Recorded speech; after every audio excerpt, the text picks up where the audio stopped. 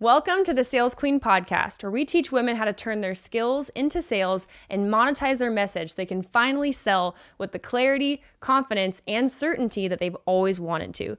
No longer does the game of sales need to be an old boys club. It's time for you to sell like a queen. Well, hello, everybody, and welcome to the Sales Queen podcast. I'm here with Chrysandra Brunson. She is an absolute rock star, entrepreneur, woman of faith. She's in ministry and the founder of The Calling, which she actually started in high school, which is absolutely incredible. We're both also Miss America sisters. She competed in the Miss Colorado organization, and I am so incredibly honored and excited for our talk today. So, Chrysandra, thank you so much for being on the podcast. Oh, thank you so much, Megan. It's an honor to be with you and just admire your role in humanity and to be on this incredible podcast. Yes, absolutely. Well, thank you. The first question that I would love to ask you today is we always kind of started out this way. Why don't you tell everybody kind of your origin story of the major points of what got you towards becoming this queen today, this amazing human being who's serving the world in such an amazing capacity? Why don't you kind of tell us your origin story? What a great question. Well, I love that question and just the background and to see God's fingerprints just growing up. You know, when I was little, I come from a divorced family, and that has just made me who I am today in a lot of different parts. I have a sister, we're a year apart. And so her and I just kind of grew up being able to be loved by two different parents that loved us just as much as one family would. So we got double the love, which has been such a blessing, but also just going through those dynamics of, just where is home and where is that settling? And God just had always had such a huge piece of my heart. I was always hungry to get to know him, and I always had a thirst for leadership, and not just that I had to be the leader, but just a yearning to want to help people. And it was just through these different dynamics of walking throughout, just different activities, from sports activities and wanting to be involved in everything possible, from cheerleading to track to soccer, and then all the different school activities from Senate and whatnot. But they allowed me to be able to know that I just had a yearning to help the least of these. And I had different seasons of being bullied, and, I think people just rise up in different times that they can't see your potential. And a lot of times they're jealous because you have what they don't have. And when you're walking through it, you can't see that clearly. And you're like, what's wrong with me? What's going on? But I think that compassion and that empathy just rose within me, especially throughout middle school and into high school. And really just seeing that, it really mattered what group of friends I was going to hang around. And Jesus just really spoke to my heart. And he was like, Chrysandra, you can't keep hanging around these girls or these people. You're going to start becoming like them. And whether we know it or not, we do start becoming like those around us. And so I had to walk away, and I didn't have hardly any other friends besides my sister and her friends for about 2 years, but I still was involved in different leadership positions, from cheerleading captain to student body president. And it was my senior year in high school that the Lord just truly invaded my whole heart and just wanted to give him everything. And I was in a class called Senior Project. You could do anything that you wanted to before you graduated, and you got English credit for it. So I was praying, and all my friends, they knew exactly what they wanted to do. They wanted to build snowboards or write a full cookbook. And I was like, what is my niche? What is my unique purpose? And I think we all go through that, asking, what is my unique purpose that I can give to the world? And so I was just praying and kind of felt just lost. And it was in the middle of a passing period, the middle of 2,000 students. And I think, it's like a human zoo, a public high school in a passing period. People are, getting shoved against lockers. People are throwing papers.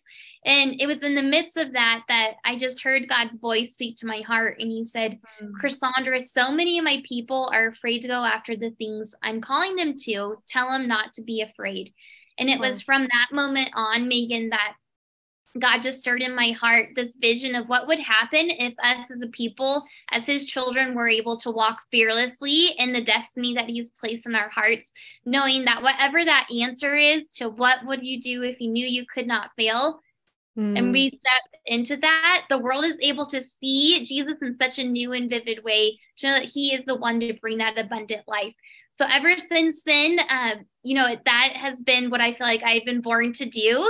And that has just walked me through lots of different chapters of life, but being able to have conferences and workshops and seminars to be able to gather people and communities and nations to ask what their dream is and to help activate it. So we've had events at Red Rocks Amphitheater, to events in Haiti, and we're excited just to continue just to grow all around the world to different nations, and developed into different media outlets, from a radio program to TV. And threaded throughout has been lots of highs and lows, which happens with entrepreneurship. And, I was diagnosed with Lyme disease. We had felons that stole all the money, and, just a lot of backlash. And that's what happens when we're pioneers, when we're forging the ground. But it opened up opportunities for Miss Colorado and being a character actress and a professional mermaid. So, God loves the best of stories, and we just get to be part of it. Wow. I have 100 things I want to ask you. I know. I can't wait. Okay. I love it. I love it. So one of the things I really wanted to hone in on today, because I know a lot of people who listen to this podcast are at different points of that journey of purpose, right? Mm-hmm. For you, what are maybe some things that you would encourage somebody in of, one or two things that you're like, hey, if you don't know your purpose, this is a great way to start. If you don't know how you're called to make an impact or what your calling is, here's what I would recommend to do. What are some of those things that you found to be helpful for people? I think I love that question. And I think that's where we're on this treasure map, and we feel like we're lost and we don't know where to get started and how to get to that point. Because when you have your purpose, you can make every interaction so meaningful, every single event meaningful. You can connect that person to this and see how God orchestrates it. But when you don't know what it is, it starts with just knowing that your heart already knows what that purpose is. So just rest in that. The reason I say that is that God has a unique purpose for each one of us. So relying on that truth, start with asking your heart that question. What would I do if I knew I could not fail? And I think first off, if there's any selfish motive in that purpose, don't do it. You can't do it, because God is going to bring all those desires of your heart. And that includes if you have a desire to be wealthy, if you have a desire to be a world changer, a leader, a speaker, all those things. He wants that for us, but he wants it to be in the right way, in the right avenue. Yeah. Otherwise, it's going to destroy us. So first, delight yourself in the Lord. And that means just surrendering everything to him, knowing that we're made for him and his glory. So to love God, to love other people. And when you have that alignment, then ask, what would I do if I knew I couldn't fail? And when that answer rises up, as crazy as it might sound, let it rest and let God then allow it to be confirmed. And so he might do that by you driving and you've seen a sign that has your purpose, or especially just in scripture, make sure that it's lined up, because the only thing that lasts in this life is the word of God. And he can help us walk through fires and come out of it better than we ever were before and strengthened. But if it's not a purpose that's lined up in his word to love him and other people, it won't last. So start with knowing that you want to build it on a strong foundation, and the simplicity that it's already in your heart. You don't have to take all these assessments, what you're good at, what you're bad at. It's usually what we're horrible at that he's like, okay, I'm putting this on you, your name tag, and we have to trust him. So that's how I would start that out. It's beautiful. I've never heard half those things before, and I've been in this world a long time. So I think that's going to help a lot of people. And that's just so beautiful. We could go home right now and that would be helpful for people. So I love that. I love it. Well, that's a big part of the calling's heartbeat, and that God just wants to make it simple for people to find their God-given purpose. And we do make it so complicated of trying to figure out what it is. And really, he lets it, whatever that dream is, when we ask him, and it's our hearts are in alignment and we ask that question or questions similar to it, it's what we're meant to do. And the very next step after that, Megan, is speaking it out loud and having the faith to start proclaiming it, that's what you feel called to, and watch like a magnet how the right people start coming into place, the right networks. And I think all of us can testify that that's what happens. Yeah. That's so awesome. I have another question about that too. So you're obviously very successful. You've got the followers, you're beautiful, all these different things. What would you say to somebody that maybe is going through a really tough time? They know their purpose. Maybe they've even been working, and right now it feels like strife, and maybe that's a red flag, that God's calling you to something else. But also it might just be like a valley season where they're like, hey, I just feel like I'm working, but it's not picking up traction. No one's noticing me, blah, blah, blah. What would you say to those people? And did you ever have a time in your life, you had people steal all the money, like all these different things, like you started this in high school. Can you talk to me a little bit about like, what were some of those challenges that you went through? What would your advice be to somebody? And how did you keep going and become the person and the influencer that you are today? Well, thank you for that. And thank you for the honor. I think perseverance is a key characteristic to being a child of God and to be an entrepreneur. Yeah. Because without a doubt, yes, you're going to be given the green lights, but all of a sudden we have to remember that we have an enemy that's after us, and he's actually after our purpose that we're meant to impact humanity with. And so when we're going, there's going to be so many seasons. It's a roller coaster, the highs and lows. And when you are in a low, and even in the very beginning, it could be very lonely, very hard. It's going back to knowing, being re-energized that it's a God-given purpose, that he's with you. And I would say, do not give up. Like, you just have to know that there is a light at the end of the tunnel, and integrity counts all the more. So what you're doing in the dark when no one's watching you, that's what matters. And that's what God sees. And that will be able to be brought to the light at the right time. But it's like all those seeds that are sown. And I think Christine Kane does a really great job talking about that. And many other leaders and pastors, but those seeds that are in the ground, it's so dark.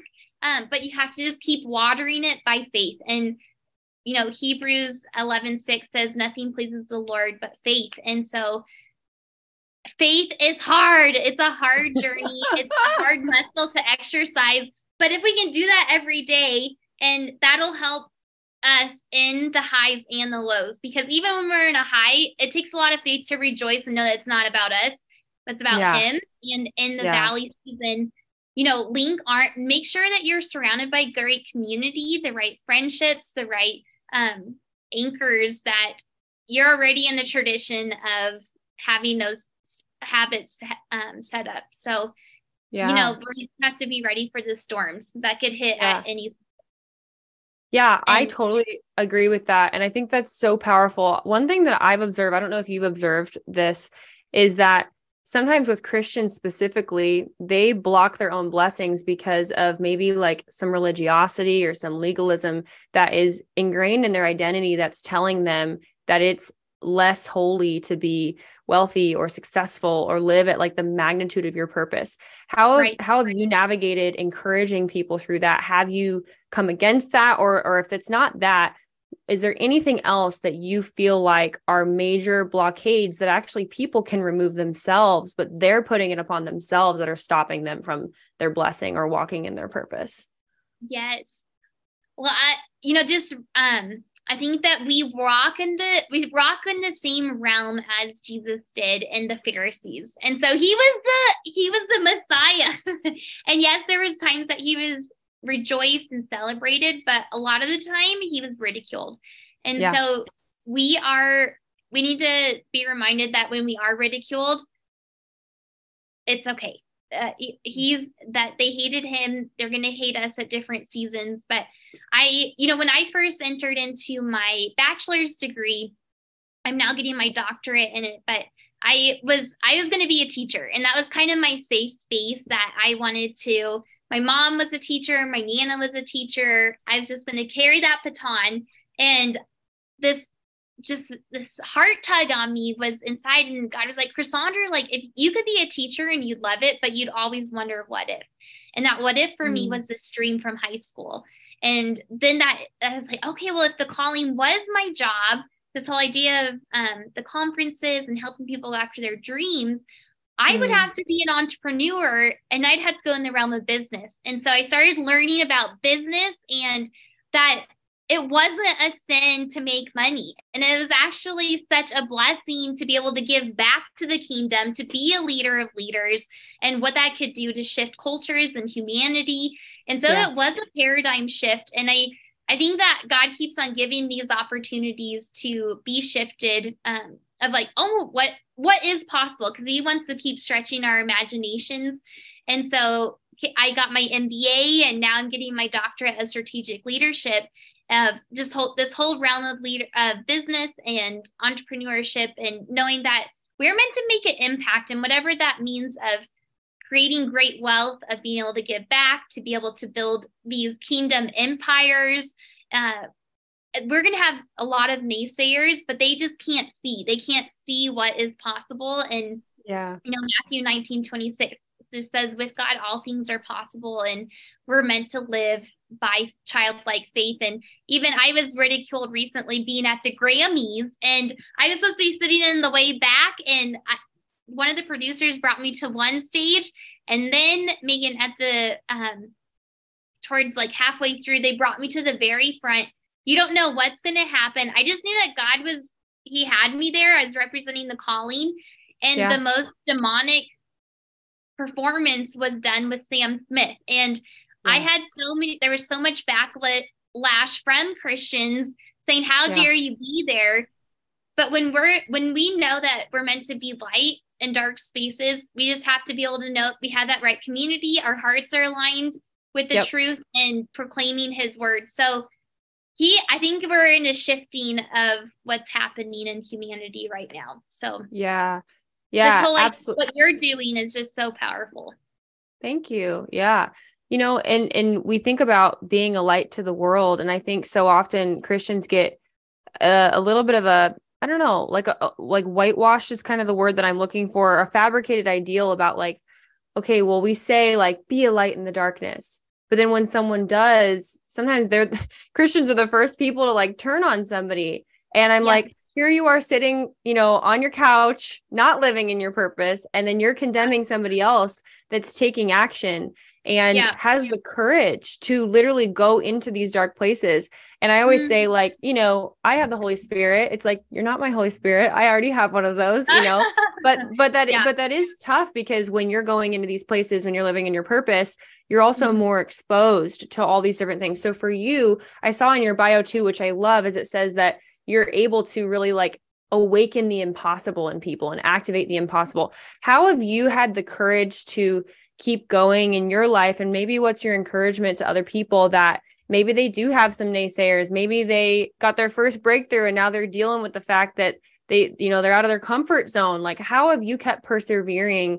And how would you encourage other people to do that if they're kind of on that journey?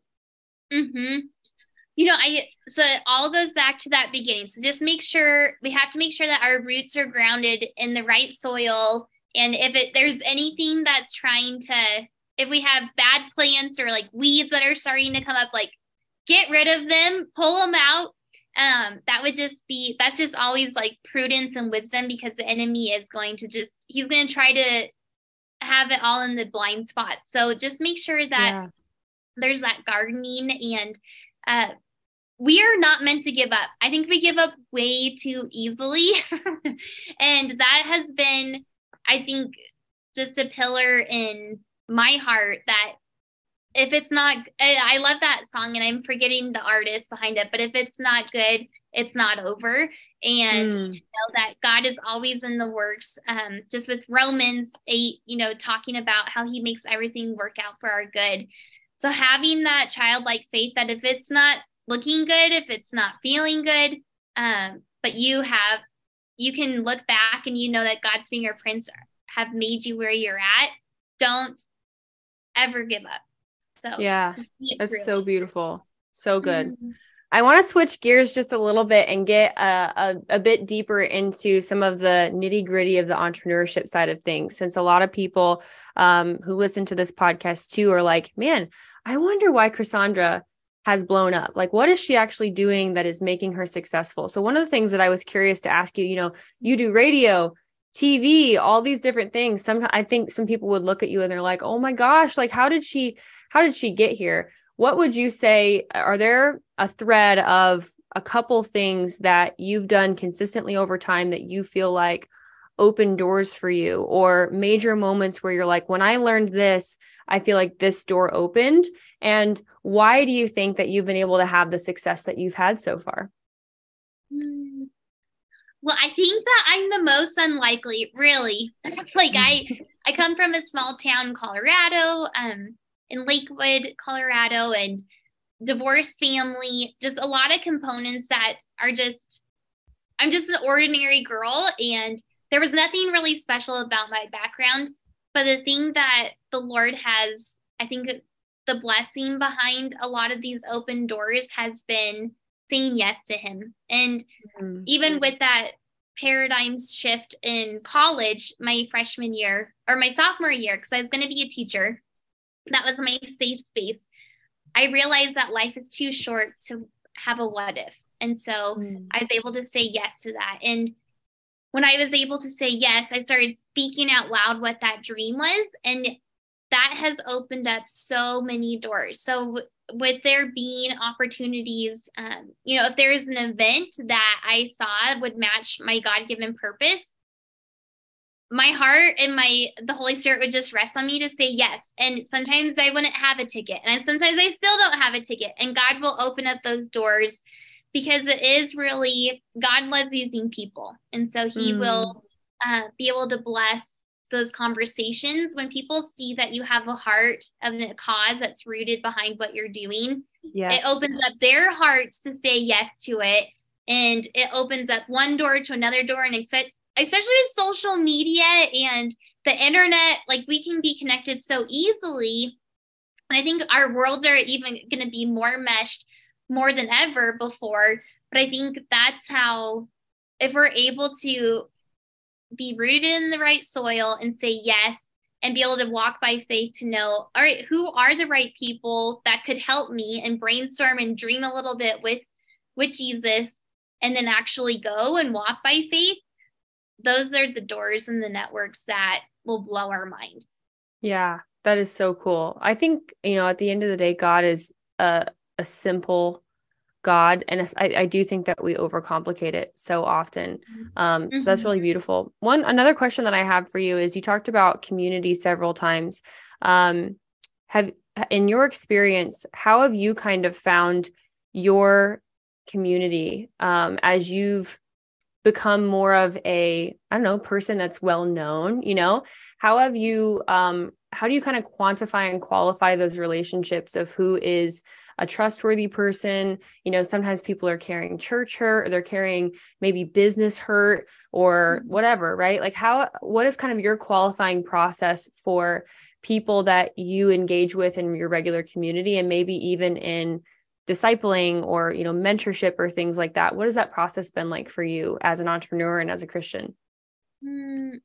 What a dynamite question, Megan. And you could just tell your heart of gold from asking that. I think that over the years, and especially with success, and then also the valley seasons, you can really tell who is in your corner and who isn't, who's not meant to be there. And I would say, number one, the qualifier is that they have a heart for the Lord, and that they would be able to I write about this in my book, but just saying that the best kind of friends are the ones that are going to cheer you on and not let you give up on your God-given purpose. And so when you are walking in that valley season, or even the mountaintop, like, it's all about keeping you centered. Like, what really matters? Are you giving God the glory? Are you loving others, your family, your friends? And I think that we get out of alignment so easily with the accolades, or with getting so distraught when people frown upon us, and I can attest to all those different emotions. And what's helped is just having people to be able to stand by to say, no, Chrysandra, I know who you are. I've walked you through this season. And I think just in our generation too, a lot of people are in lots of different states or even nations. And one of my best friends is in Israel right now. And Oh, yeah, it's so special. And I think we have the opportunity to travel different places. But it's, at first it was really hard to know why God would be moving so many friends out of state or overseas. And I think that it's just, he's broadening the network and the possibilities of being able to stay in relationship with people, but also their communities. So don't be disheartened if your really good friends move distance wise away. But just to be challenged to stay in touch, even in short text messages or video calls, and to travel to one another. I think that's been one of my biggest joys, is going to events with friends. And, if there's a meeting or a celebration, inviting them to be part of it, or they invite me to be part of those events. But I think, if there's someone that just can't see my heart behind a project, or they just want to, I don't know, I think that we just have to be better at blocking off the center of our hearts, that Jesus has our heart, and then we have our inner circle. And Jesus only had, he had like one and then like three. But for us to know that we don't have to have millions of people in our very innermost corner. And it's great to have lots of followers, friends. But if not, it's okay. As long as we have just even one person be able to have a friend. And to have friends, you have to be a friend. So if you're lacking in that area, start pouring into those relationships that you can believe in and trust in, and see how it will flow back to you. Yeah, I love that. That's so beautiful. And I think, we all go through those times, but for some reason, I know even in my own life, it's so easy to look at somebody else that's successful and be like, man, there's no way that they've been through what I've been through. There's no way that they felt this feeling of loss or loneliness, or, I know even as like a spirit-filled Christian, when I had to like really grieve, like the first season that I was experiencing betrayal or church hurt or some like really drastic things that happened in my life, when I did let somebody into my inner circle that was a part of my family. Like I remember that was like, it ended up being a really beautiful season, because I found the Lord in a new way, where I was like, hey, he's truly acquainted with my grief. Like he is acquainted with my sorrows. And to know that like, I wasn't being sinful, I wasn't being whatever, like, no, girl, you just need to like process. Like, and if you don't, it's going to show up again later, because you're going to be acting from this hurt or this pain, or whatever. So you've talked a lot about valleys, and I'm sure you talk about this in your awesome book too, which people can definitely go and get. To all the dreamers, I definitely want people to go and check out all of your stuff. But how did you process through maybe some of those seasons? Or like you talked a little bit about like setting boundaries. I'm sure even on social media, you get all these messages and there's all this noise, right? How do you like get quiet with the Lord, process through those tough seasons? And what would your encouragement be to somebody who maybe is going through one of those valleys, of how they can make sure not to get stuck there, and also make sure that they're not just blazing by it like, oh, I'm just in faith and nothing's happening, because that can be people's process too. Right. I think that there just has to be this, I think all those traditions, those habits that we had to build on a strong foundation in that rock. So every morning for me, I have to spend time with Jesus. Otherwise I'm like this Chrysandra monster, and you don't want to see that. Like, it's just like, it's my flesh coming out, and that's not who I am. I'm the spirit of Chrysandra, and that's who Jesus has made me to be. And so to get in that alignment every single day, and to take one day at a time. Don't be overwhelmed by 10 years from now or 20 years from now. I think that's been a sprinkle of some of the open doors that the Lord has given to, is just seizing the day, making the most out of every day, even asking, what would I do if I knew I couldn't fail today? And walking by faith that God is going to give the abundant life when we're walking in the now and the present, and he's going to fulfill all our other needs as we go. But walking in those places of despair and blocking out the negative emotions. I I have been there, and even recently, like with the Grammys and everything, there was a lot of close people that they weren't seeing my heart behind it. And, I tried explaining to myself and through a radio program, through messaging, through lots of things. But at the end of the day, I had to learn to let go. And I even had That's so hard. It is so hard. So hard. Yeah. Especially for women, like us as women, and on this podcast, we're meant for that community. We're meant for peace. Like, we wanted to all work out. But if we're not seeing eye to eye and it is tearing us down, then I guess what's helped me is that we can be outside each other's bubbles. Like, we can still love each other from afar, but it is very hard. And social media brings a whole nother element to it. Sometimes I choose, most of the time, like on different social media platforms, that the comments don't show, that I just like, there's just certain things that I think we have discernment about in different seasons, and maybe that will change in the future. But just allowing there to, if it's a distraction, then just shut it off. It's not worth your attention if it's not fueling your fire that the Lord is steering you towards, then just turn it off. Yeah. I just want to speak to this, Chrysandra. I think that you have a really special anointing for making things simple. And I think that that's something that people really need in this season, because there's so much noise. So I just like prophesy that over you, but like, seriously, I think that you have a very special anointing for that. Like, you've even just given me some nuggets that I immediately want to go tell somebody else. And I think that we need that from teachers, because sometimes problems seem so big when we're in the middle of it, or, if you don't know your purpose, right? Like, I think about that every day of when I didn't know my purpose.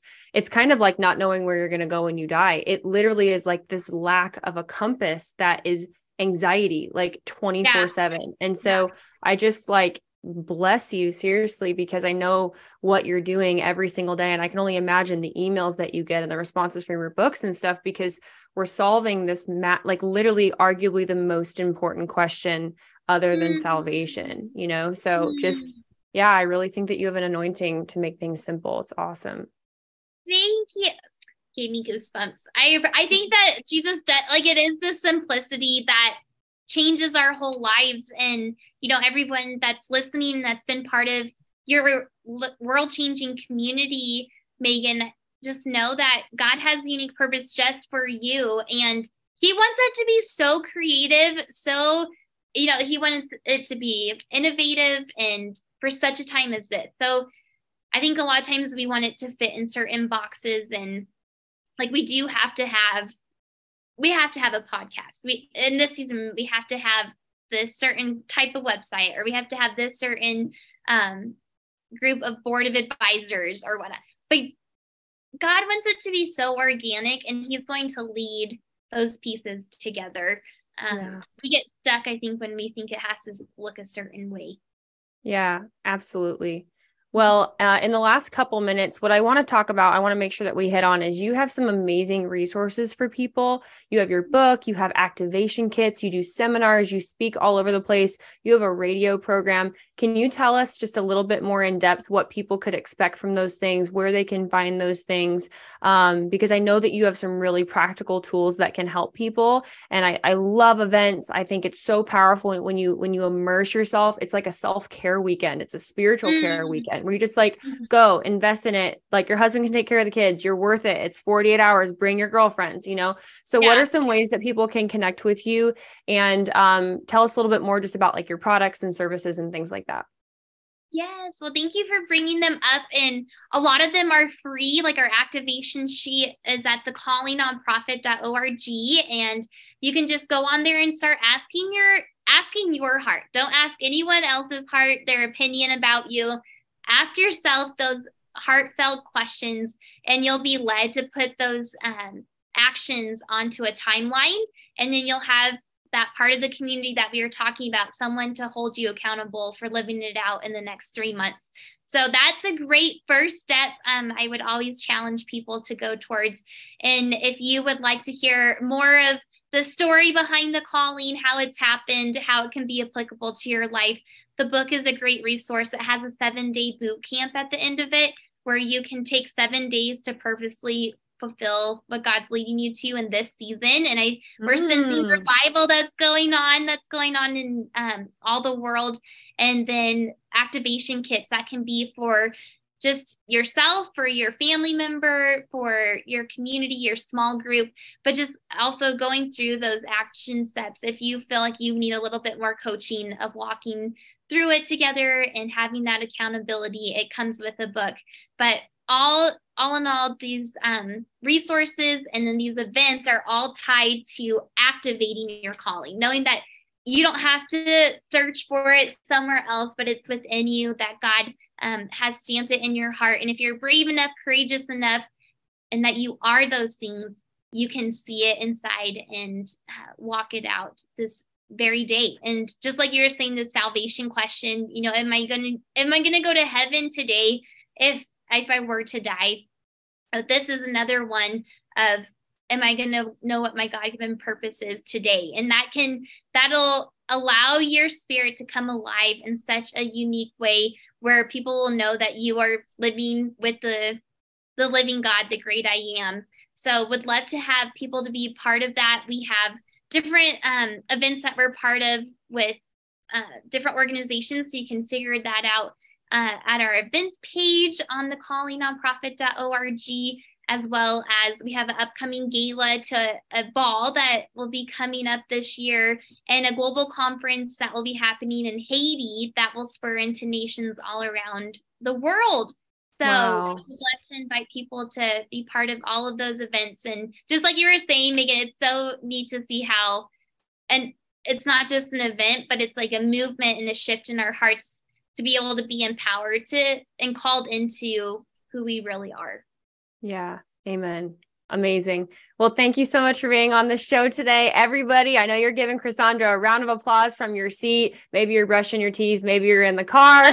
Go follow her. And thank you so much. We'll see you guys next week on the podcast.